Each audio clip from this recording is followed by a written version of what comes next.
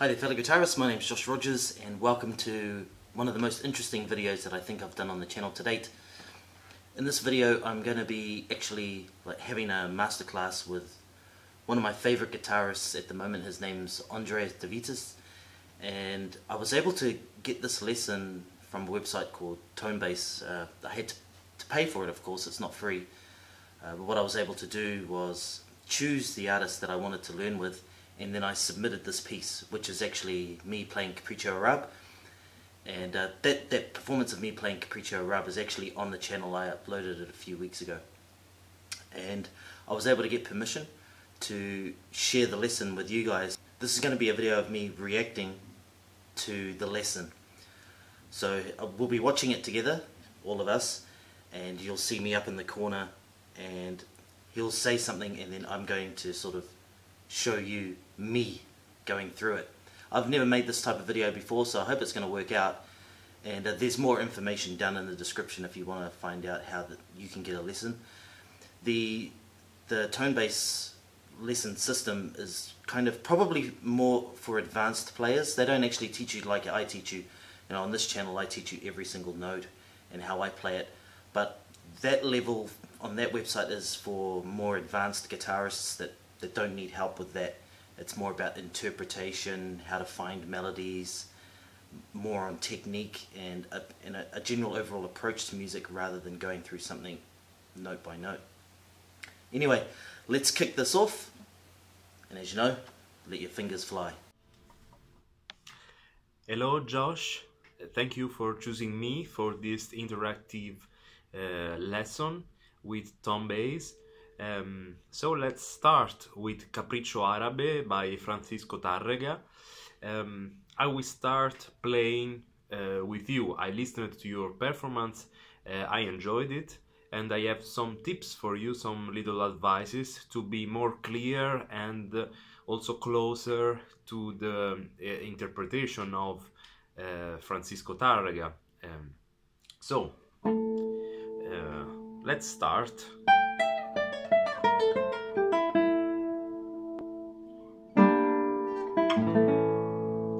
I would just play clearer this rhythm, because it's written in a rhythmical way. It's not so we are at the end of a phrase, of course, but still we have to understand this rhythm. So if you want to do the arpeggio, it should be a little bit faster, so that we can feel this rhythm. Tam ti tam. It should be a little bit more fast and connected between this and this. Mi do. Okay. All right, so let's just have a look at what he said to me there. For those of you that have seen me play it, I play it like this. I tend to spread that out, and the rhythm there is a dotted quaver followed by a semi-quaver. So what Andreas is saying is that I should not pause so long or take so long to play this arpeggio, so it's more like this, rather than what I do, which is I sort of pause a little bit after that semi-quaver on the E.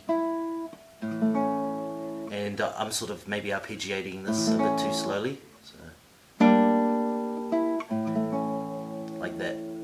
And then you have the solo. So here we have to imagine that this is a cello solo, so a big sound apoyando of the thumb as you play, but with a crescendo towards the high notes. So all right, let's have a look at that too. So I play this like this.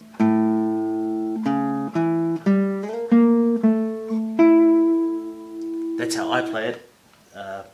But as you can see, I think Andreas is playing it like this.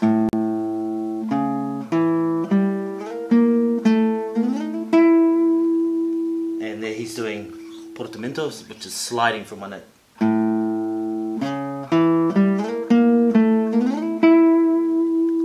And he's also mentioning, which I thought was really cool, that you should try to make it sound like a cello, or imagine that it's a cello playing. Da, da, da, da, da, da. And also he mentioned crescendo right at the end there. A crescendo means get louder. One of the ways you can do that without getting super loud is to actually start quite soft. When I think about my performance in hindsight, I probably should have started this a bit more quietly, like maybe pianissimo, and built it up to forte or even louder, fortissimo.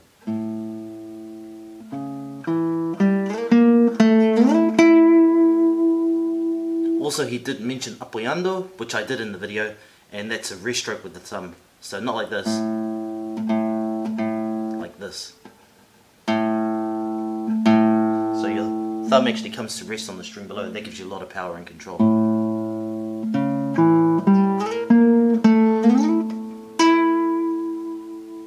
Alright, let's carry on. Crescendo. And you could do also these little portamentos more evident. This portamento with the fourth and then with the third. So there he's mentioning which fingers. That portamento there, slide. So he's just saying, make that a little more obvious. And then with the third, from A to E.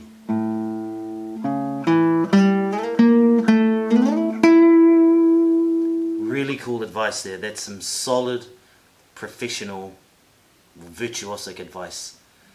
Start soft, crescendo, use the portamentos,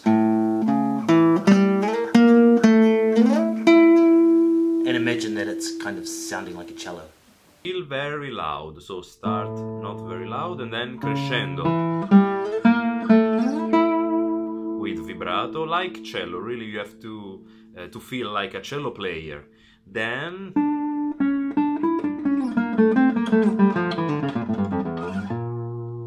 so here is not very easy because you have a big accelerando, and this part is the fastest part.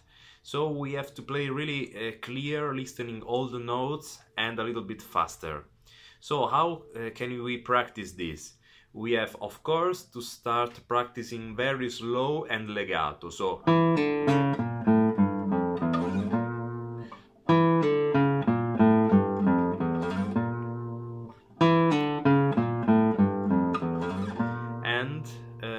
so you have to listen that the sounds are all legatos and connected, each one to the other one, and also that your right hand fingers are not repeating many times. So you have always to change the finger when you play the scale, so that you can do it faster and clear without repeating the same finger, I mean. So I would start, for example, with A, then legato, slur, mi, re, so mi, re. Okay, let's just have a look at that. So what he's saying is make sure you alternate your fingers, just like you're walking, not to use one finger consecutively. A rest stroke from E to D. And pull off. Okay. If you notice the way I play it, I don't do that. I've got a different fingering entirely. I do it like this. But here, so it's pull off, rest stroke with the A. If you don't know what A is, that's your ring finger. Let's carry on. Slur, then M, I going. So starting with A, slur, then M, I, and then the portamento is... Okay, so said do a pull off with A, that's from the second fret to the open, and then M-I-M on the A string, from C sharp to the B flat to A. A-M-I-M, then I-M-I, and then we're just up to the portamento.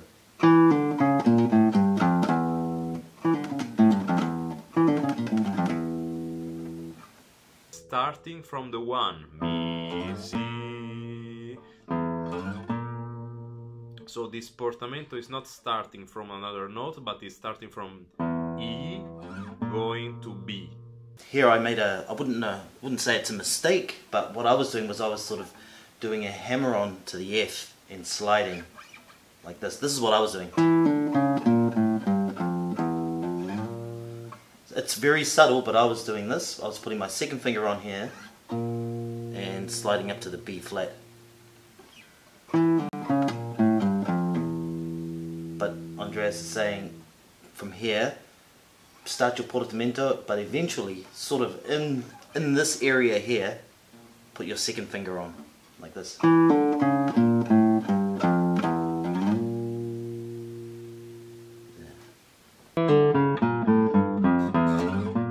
Okay, and this is slow, paying really attention to the right hand fingers and the legato of the left hand. And then we have to say that to be faster, we can practice this with strange rhythms. For example, the swing rhythm.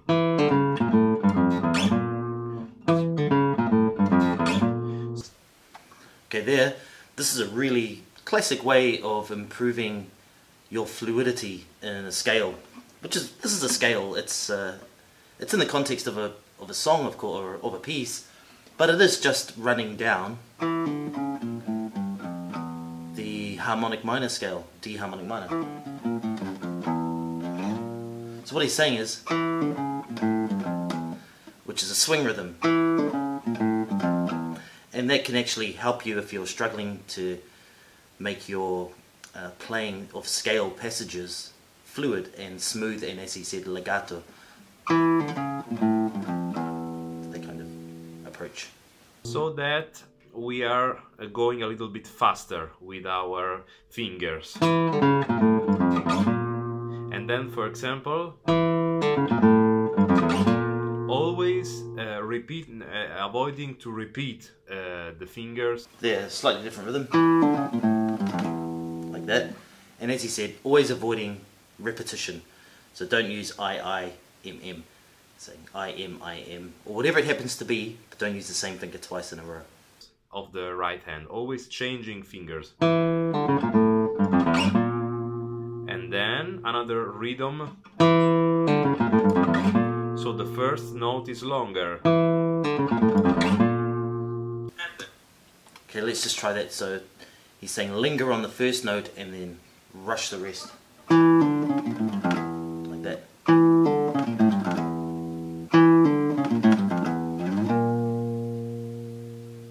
And then we just practice fast.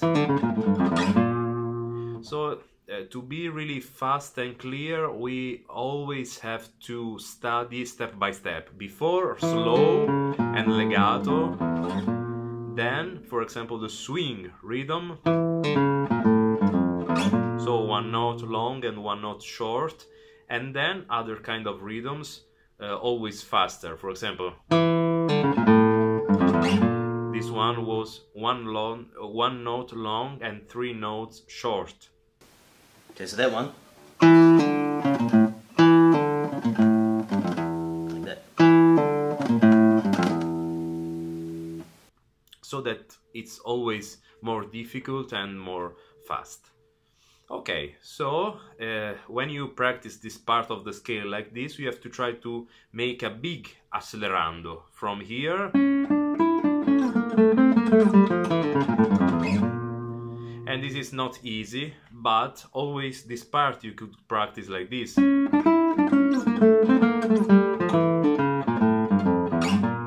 And so after this, it should be easier. Okay, then let's start with the theme.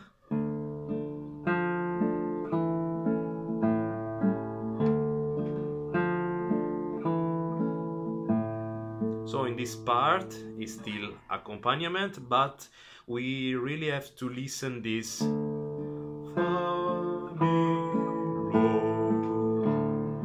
fa, mi, lo. So it's very important the thumb here. So really we listen the cello. So what he's saying is that this is kind of setting up for the introduction, but there is a kind of melody, you could say. And he's singing it there.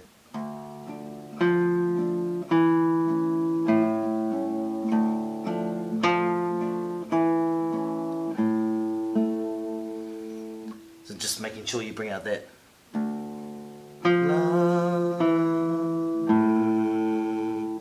Make it sound like a cello, as he's mentioned previously. Now we're moving into the melody. And then the violin.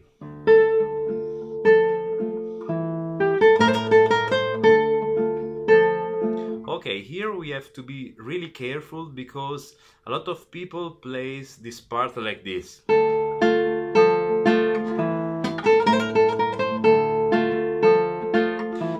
Like this, it seems that the melody is la fa la fa la fa, while the melody is just la la.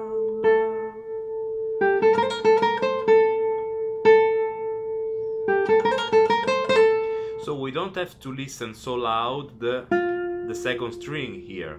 So pay attention to play louder the first string, the A, very, very soft the second and fourth.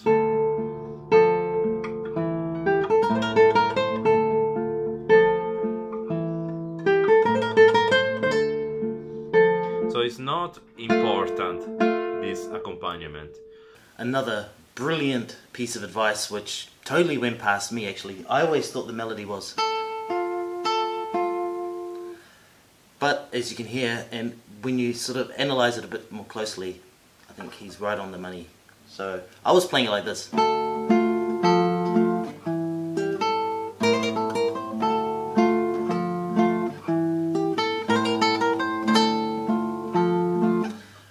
But what I actually have to do is what he was saying, which is just emphasize that note there, the A.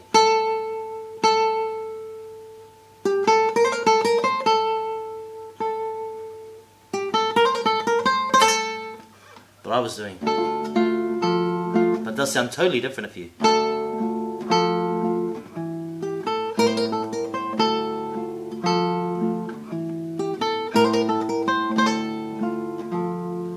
Alright, awesome point. If you get nothing else out of this lesson, you should get that out of this lesson.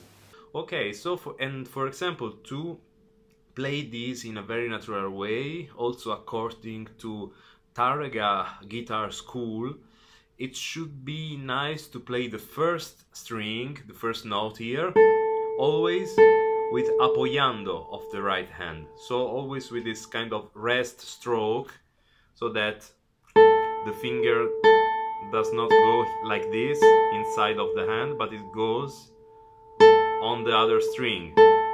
While the other two notes, for example with MI, non apoyando, so without rest stroke but with free stroke, so that using these two kind of strokes we have a difference of the sound, so it's not the same level, but